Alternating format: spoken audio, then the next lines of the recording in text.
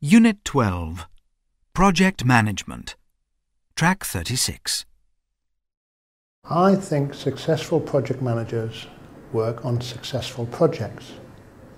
I think that's a good start. And successful projects, well, people say three things: on time, on budget, to performance. Some people say to scope or to quality, but I like to performance. I think those three things generally are understood to be a successful project. But there is something else, and that is success. What is success? And it's those three things, but usually something else as well. So if my project is a wedding, on time, on budget, to performance, they get married, that sounds like it's good enough.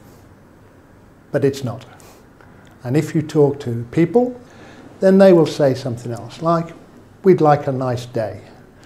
We'd like some nice photographs or a video. We'd like everybody who should come to arrive.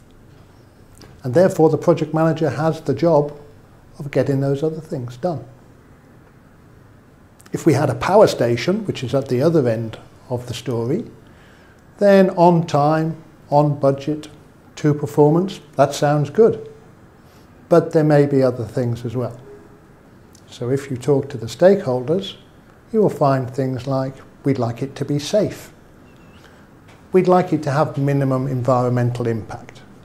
Something like that. We'd like it to last for 50 years.